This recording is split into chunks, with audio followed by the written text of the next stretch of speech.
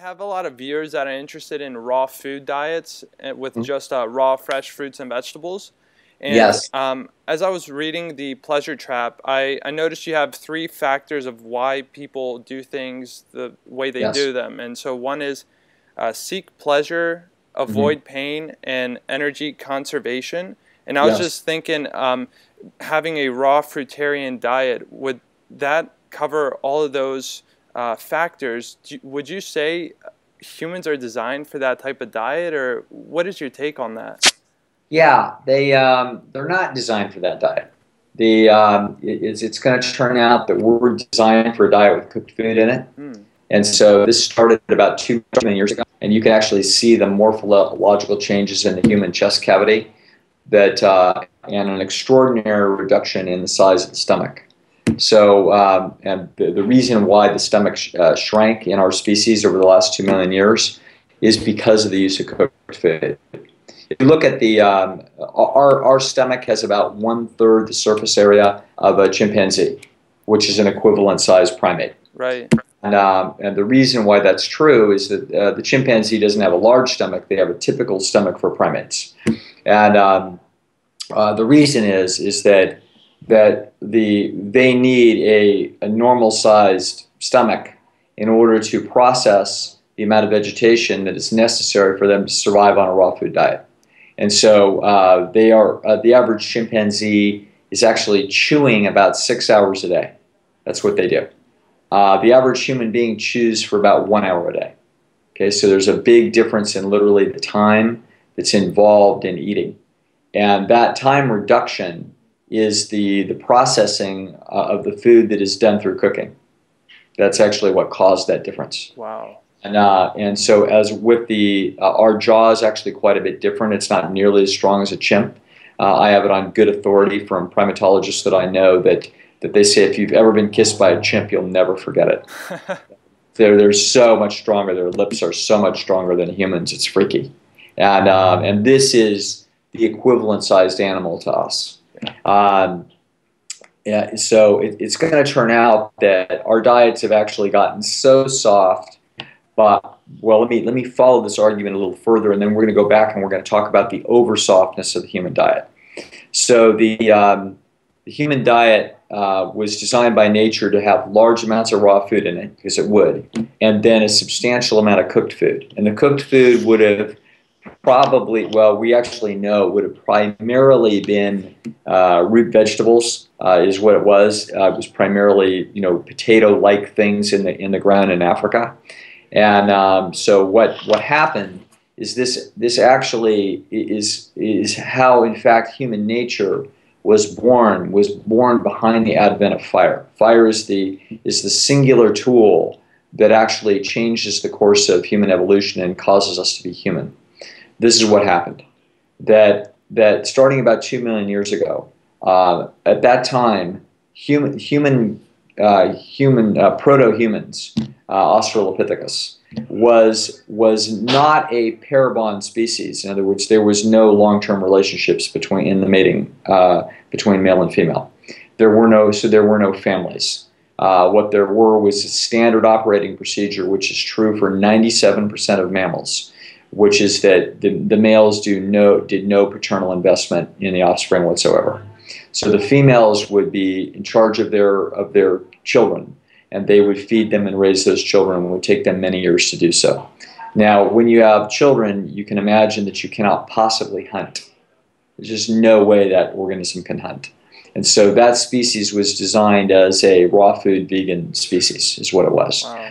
The males were also a raw food vegan species. In other words, they didn't have specialization that the males could go off and hunt while the females were gathering berries and eating roots. All of the species, the entire species, simply ate the same food. The males and they were eating probably for 6 hours a day. They were like foraging all the way, they were literally eating 6 hours a day, and then the other half of the time they're moving from one spot to the other to get the food. So in other words, they're basically eating all day long, is what's happening. Now, starting about 2 million years ago, they started to use fire. And this is extraordinary. So what would have happened is that the females would have been, for the first time, able to start to use root vegetables. Now, root vegetables are much higher in calories than eating fruit off the vine. Fruit off the vine might be 200 or 300 calories. The root vegetables are 500 calories. So it's doubling the calorie density. Now, the problem is that you can't eat it raw. It's too tough to eat raw. It's not worth the trouble. So you could eat it. You can eat a raw potato, but the amount of energy that it takes to digest it and the amount of calories that you get out of it isn't worth doing. And your intuition tells you that, which is why you don't like it. Okay? In other words, it's too hard. It doesn't taste. It's not sugary enough. Forget it. You'd much rather eat grapes. Okay? So, however, if we cook that potato, suddenly it's a whole different story. Now it's a lot softer. Okay? And that softness means there's a lot less muscular action that's involved in its digestion. So there's much less energy required to digest that food. Okay? Not only that, it's going to turn out that by cooking that carbohydrate, you actually gelatinize the starch. And you make the starch you make the calories more available and much easier to get to. So you've effectively increased the calorie density of that food considerably. Okay? Not only that, you've actually lowered the amount of digestion time. So the food doesn't have to remain in the stomach as long. It's passing into the small intestine much, much faster, which means you don't have to have as large a stomach. Okay? So now what you're going to see is you're going to see that the jaws should get less tough, okay? And you should also get a smaller stomach. And you should get teeth that are not as strong. All three of those things have happened in our species, okay? We don't see it this way, but our mouths are extraordinarily small for primates. They're not even remotely close to any other primate. So we clearly are an odd man out, not even close. And it's clearly behind the fact that we take small bites and we get a lot of calories out of them, okay? And we don't have to chew them very hard. It's actually going to turn out that when you look at skulls in Africa, the teeth are great, okay, from all through the last several thousand years. And so what's going to happen is that that's not true starting 1,000 years ago, particularly in Europe. And the reason is that it actually requires some stress in order to grow the jaw. And you need the toughness of the raw food, of actually crunching down on it in development, in order to make the jaw big enough to support all the teeth that come in. Started using too much processed food in the last 1,000 years. They started to not stress the jaws of their children. And as a result, their teeth get crowded, and then they need braces. Okay? So orthodontia is completely secondary to the fact that human beings have drifted away from their raw food ancestry, towards overly processing the food, which is exactly what you see today, okay, and all the problems that you see today. However, back to the action on all your people that are very interested in raw food.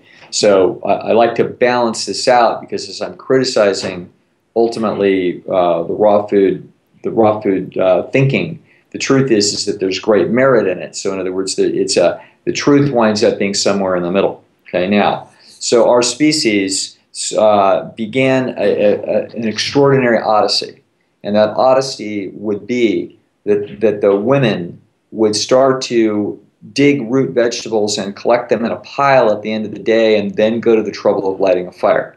And they learned how to light a fire, probably either protecting fires from lightning strikes, or more likely they started to use flint. Okay, so as a result of that, they could cook their food at the end of the day and feed their children. Now, they were eating raw food all day long while they're doing this, but they're also headed towards a large amount of calories at the end of the day in the form of cooked carbohydrate. Now, it's important to remember that, because the eating of large amounts of cooked carbohydrate at the end of the day has been found characteristic of every single hunter-gatherer troop in the world. There's no exceptions. Okay? This is human nature. So people, think that, shouldn't we be eating, throughout the day, nibbling throughout the day like our hunter-gatherer ancestors, i.e. eating a bunch of raw food? No, that is not what human beings did. Human beings ate the bulk of their calories at the end of the day behind cooked carbohydrate. They've been doing that for 2 million years before they could talk. Okay? Now, and we can tell this, why? Because of the smallness of the stomach, the weakness of the jaw, the weakness of the teeth, etc. Okay? All of this fits together. Now, I want you to picture what must have happened in sub-Saharan Africa when this was happening. What happens is that the females are cooking this fire at the end of the day and cooking that food. The problem is that when you do that, other male humans are going to wait around and come and steal the food. There would be nothing to stop them from doing this. Okay? Other animals will stay away because they're afraid of the fire. They actually have instinctual fear because the smell of fire means a forest fire, and a forest fire means you're dead. So human beings were able to use fire to intimidate other animals away from them, but not other humans. Okay? Other humans were not afraid of the fire because they could use fire as well. So the males would simply sit around and wait for some poor female and then go steal her food. There's nothing that she's going to be able to do about this. So if some male goes up to some bush and sees, a fire and then goes through the bush, what's he going to find? He's going to find a female and her 3 children and a male. He's going to see a male there standing guard, there with his spear, like, don't come in here, buddy. I'm going to protect this food. That's the dawn of human pair bonding. Okay? The dawn of human pair bonding is males, bigger, stronger males, protecting the food supply of females. They make a deal. Okay? Now what's going to happen, and that deal is going to be, it's going to enable something that the vegetarian community is not comfortable with, which is that you wind up with a specialization of labor, which is the only time we've ever seen this in any species on Earth. The male becomes specialized at hunting, and the female gathering of the vegetable material. And at the end of the day, she comes and cooks the vegetable material. The male gets a piece of it. She's in fact a venture capitalist, that she supports him, that he can take the risk to go out there and hunt.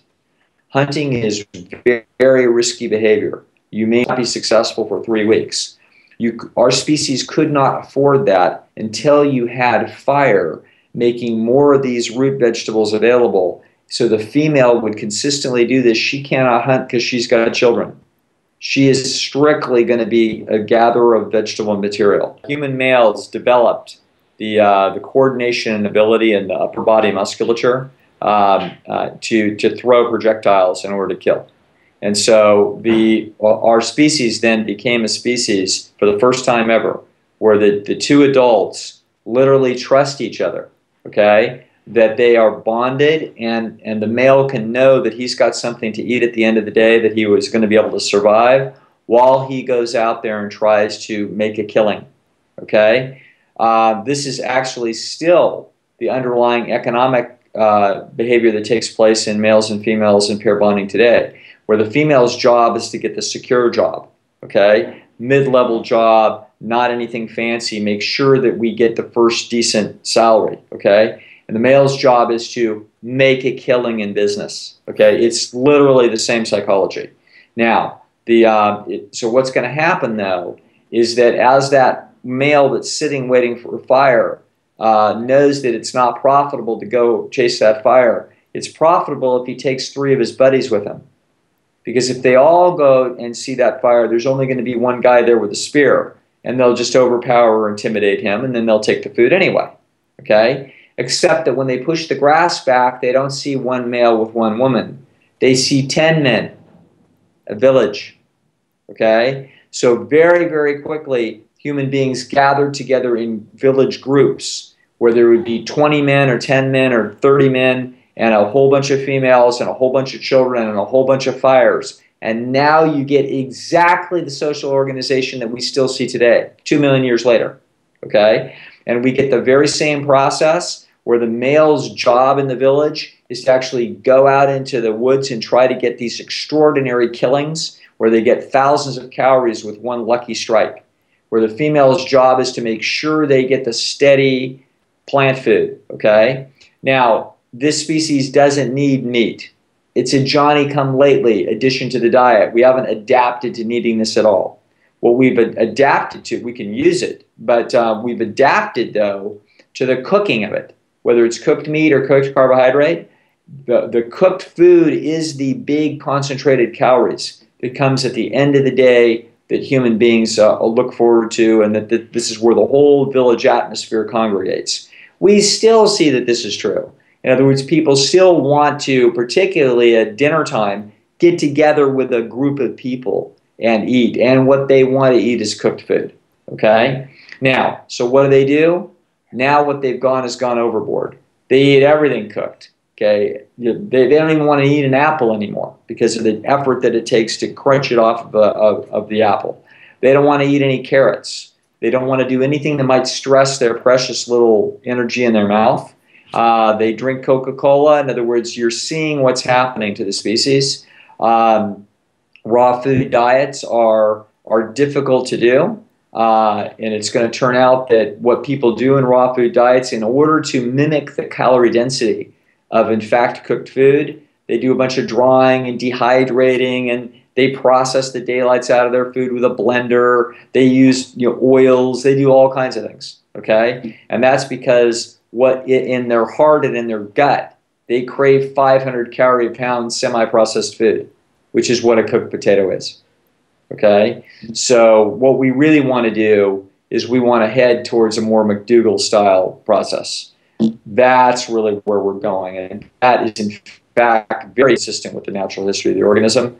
And if we do that, we wind up with a balance of a lot of raw food in the diet, plus the cooked carbohydrate. When we do that, we get the appropriate amount of bites for the amount of calories that you need. Everything works beautifully, and that's how we're designed.